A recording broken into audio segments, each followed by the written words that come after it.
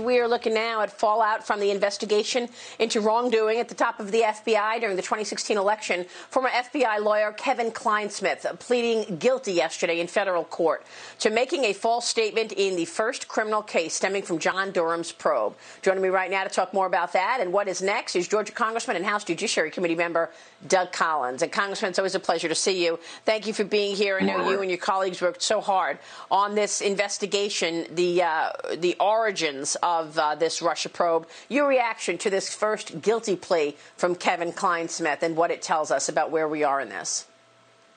Well, my first reaction, Maria, is great. It's a great morning, and to look and see that somebody's being held accountable. How many times have you and I talked about somebody being held accountable for what they did to the campaign, the spying, the infiltration, the trying to disrupt not only the Trump candidacy, but the initial part of the Trump presidency. So it's a vindication in such a way, but it's just the first, what I believe, of more to come. And I think that's what's scaring, though, the folks who are being investigated, the cabal of Comey and McCabe and Strzok, Lisa Page and Peter Strzok and these folks and Brennan and Clapper, because they know that this is actually getting investigated because they never thought it was going to be. So the first step is in now done. I think we now need to continue to move on, and I'm looking forward, hopefully, to more indictments from Durham investigation. Yeah, isn't it interesting that Sally Yates was there in the spotlight at the DNC, trashing President Trump, saying that he's using his intelligence agencies and the DOJ and weaponizing them, exactly what her colleagues did. Did that strike you at all, seeing Sally Yates up there? She obviously wants to get into politics and is not just a Justice Department official. Well, her getting into politics now means that she wants to lie about her past. I mean, it looks like what she's wanting to do right now because she didn't want to acknowledge that she was a part of this. And to get on there and discuss this in the way that it's been portrayed, and especially her role coming in, is really disturbing. I mean, when you have a group of folks that we've now heard, even on your show, that they won't even admit that they were actually doing this to the Trump campaign and they were doing it actually in the first part of the presidency. When James Comey has the audacity to sit with an interview and talk about infiltrating the White House in the early stages because he knew he could, that is the very epitome of abuse of power. That is something that when we go back, I'm so sick of the mainstream media who ignored the Kleinsmith issue as if it never happened, as if it meant nothing. What they are ignoring is the fact that this man changed email, went before a secret court, and spied on an American citizen. That is wrong, and for them to ignore it is simple malpractice. Yeah, it's just amazing. And look at John Brennan. He is digging in even until the end. He's about to sit down with John Durham tomorrow on Friday, and the FBI is under pressure. You've got this bipartisan Senate intelligence report which finds fault in the FBI's handling of the 2016 Russia investigation. No kidding. Specifically, its use of the Steele dossier, which could have included Russia disinformation. And, when this came out yesterday, the Senate intel report, John Brennan tweets at Marco Rubio and says, no, it showed collusion. I mean, he keeps saying it. And it's really disturbing, given that he's the former head of the CIA, Congressman. What is he doing going into this John Durham interview tomorrow?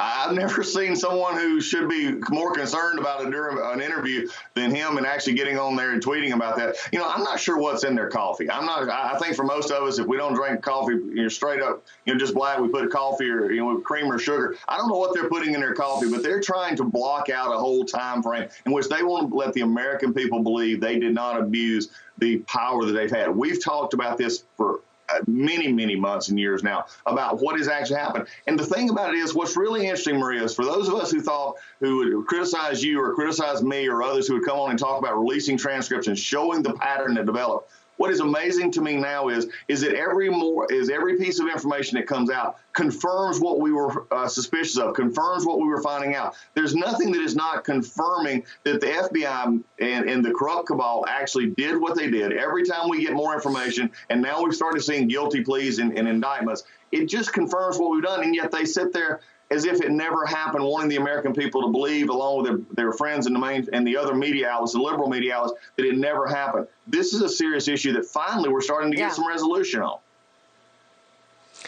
It's just extraordinary. All right, Congressman, let me switch gears, ask you about a stimulus or the fact that we don't have a stimulus deal. Both sides reportedly dealing with internal divisions on how to proceed. The House is set to vote on that $25 billion package to address funding for the Postal Service on Saturday.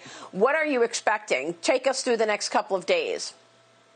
The next couple of days is nothing but political theater, Maria. The Democrats are now trying to gin up an issue on the Postal Service, which they actually turned down money earlier that they were asked for. They turned it down. And now all of a sudden they're making up a story that deals with concern about the election and concern about the vote. They should be concerned about the election. If you're watching the convention this week, they ought to be concerned that no one is going to vote for Joe Biden because they're not buying it. But now they're trying to blame it on the Postal Service and things that were just made up. So this is just simply political theater. The Speaker wanting to get the House back in session to vote on a bill that will go nowhere and do nothing, but yet dominate the headlines and make people fearful. This is actually, in my opinion, Democratic voter suppression. They want to make people fearful of actually going to vote, and they're doing so in a way that they're trying to have the cover of the Postal Administration, when at the end of the day, this is not what needs to happen. We need to actually be looking at real solutions for our businesses, our small business, our schools, and others to get our economy opened up, our schools opened back up, and our society back to normal, safe procedures that we have.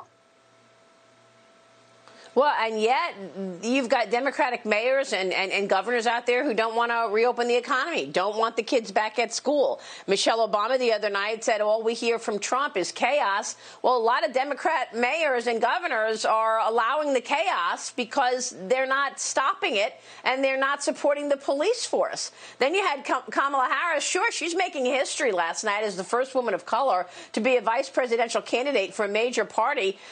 But she was extremely critical of President Trump during her acceptance speech. Once again, Congressman, even as we see all of these Democrat mayors refusing to return law and order to their cities.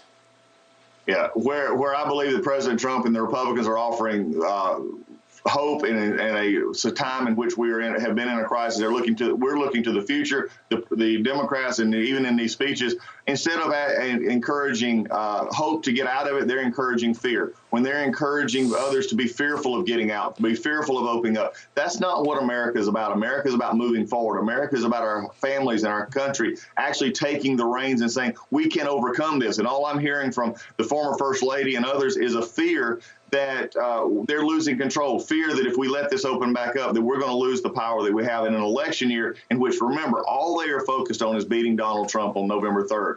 They do not really have any other desire except to use every situation to say that this president is not doing what he should be doing. And frankly, they should be ashamed of what they're doing, because what they're setting up is people to be fearful of things that they can take care of, that we can control, that we can have safety measures put in place, but they would rather have the fear so to win an election than actually try to encourage people to get back to work. Yeah, I mean, I made that remark earlier after day one that it feels like, there isn't any solution, any real, policy ideas coming out of this DNC, which would suggest what you're saying is that it's really more about holding on to power, keeping their grip on power. Congressman, it's good to see you this morning. Thank you so much. Thanks, Maria. Take care.